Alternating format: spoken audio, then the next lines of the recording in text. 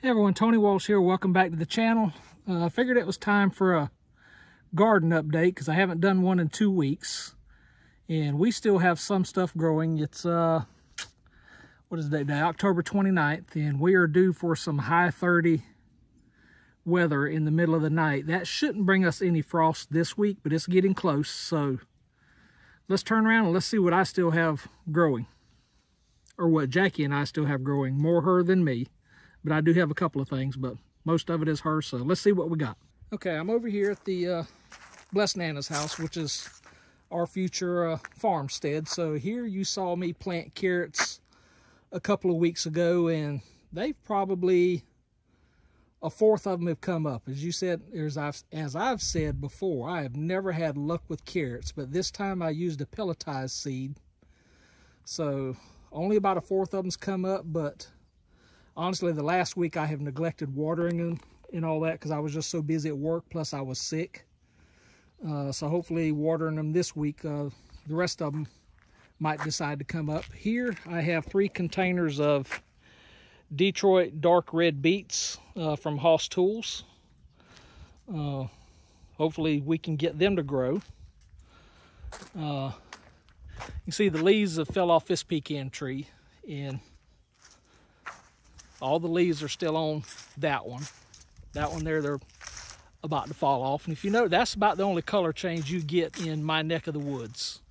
Because pine trees don't, well, pine tree needles change colors. They go from green to rust. So you can see not many leaves on the ground yet. Those should be ready to shake in a couple of weeks. Which, you know, all that's on Cousin Jim's schedule. You know, because him still farming, you know, cotton and peanuts and all that. So we have to do that whenever he can. Here's our fall leaf color change, and that is our muscadine grapes. As you can see, those have changed colors. That's about as far as our color change gets. Of course, no more muscadine grapes. We picked those a few weeks back. Got my small satsuma tree here, and there's what, 1, 2, 3, 4, 5, 6. My satsumas are not quite ready, but the satsuma farms around here, theirs are being picked this week. Of course, you can see our orange tree. It's all green on this side, but that side is changing colors. And the oranges in our neck of the woods are only about a half a crop. You can see up here, there is a bunch of empty spaces for oranges, and the top of the tree hardly has any, which makes it easy to pick, but still we've only got about half a crop. Now the grapefruit tree, that thing is loaded every year, and honestly, I'd rather eat the grapefruits than I would the oranges.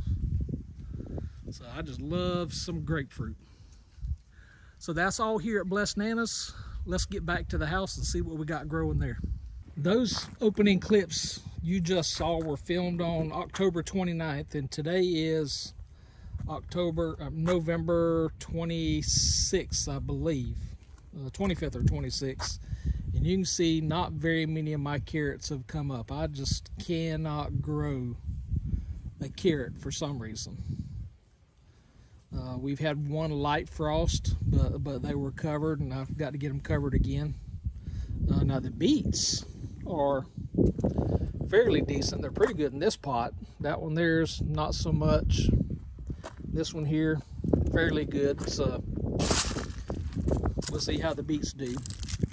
But I showed you the pecan trees. Obviously you can see we're back at the Blessed Nana's, which is our future homestead farmstead, and you can see all the leaves the majority of the leaves are now off the pecan trees, and half the nuts are on the ground, half are still in the trees. So hopefully we get them shook soon and get those picked up and sold. But the grapefruits have started falling off the tree. Now we haven't been here in a week, so, and Nana hadn't said anything about them falling off, so we have got to get some grapefruits picked. They said the orange tree didn't have very many oranges on it this year, but there's a few of those ready to pick. And I think that previous clip, my Satsuma tree, I think it only had one turning orange, but you can see they're all turned orange. So I'm not sure if I want to pick those yet or not, but we'll see. So let us get to doing some picking right here.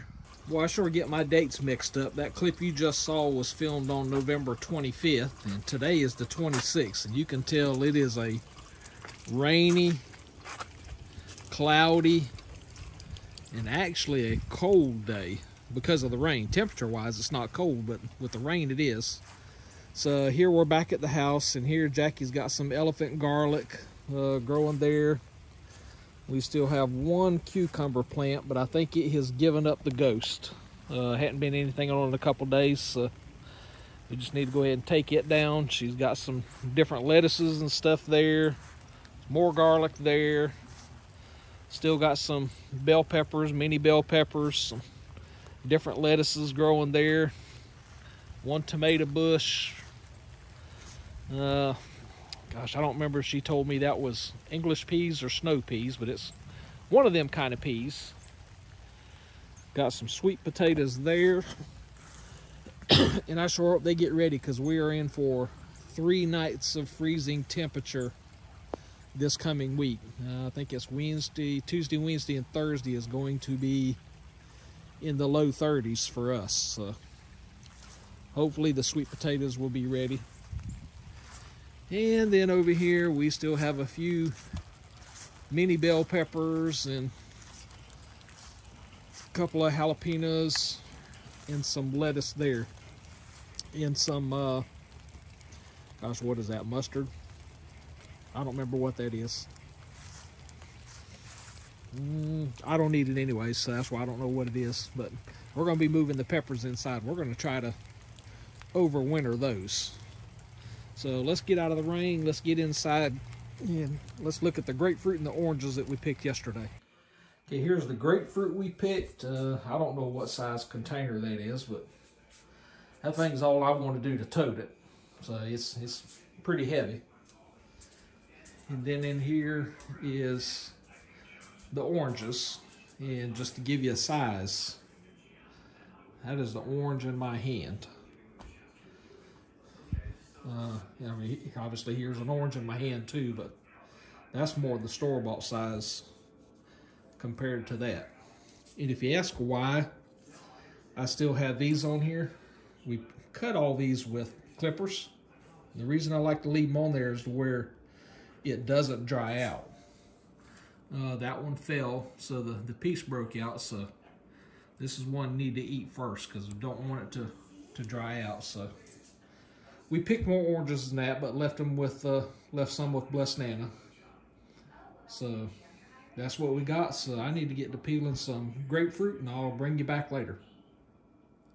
All right, so you saw all those grapefruit in that Tupperware container, and this is 20 grapefruit that's in 6 1-gallon bags, and then a piece of a bag here. So that's just 20 grapefruit. That will last me 3 or 4 months, because I eat it in binges. I don't, it's one of those, I eat so much of it, then I get tired of it and don't eat it for 3 or 4 months, and then I'll go back to eating it again. But I'm gonna have a lot of grapefruit. Plus I'm gonna take some to work to give away, and we usually give some to our local food pantries. So what do you do with your grapefruit if you have grapefruit? Do you even eat grapefruit? I'm a weirdo. That's one of my favorites. But it is what it is. Jackie's laughing behind me when I said I'm a weirdo. So anyways, y'all take care and God bless.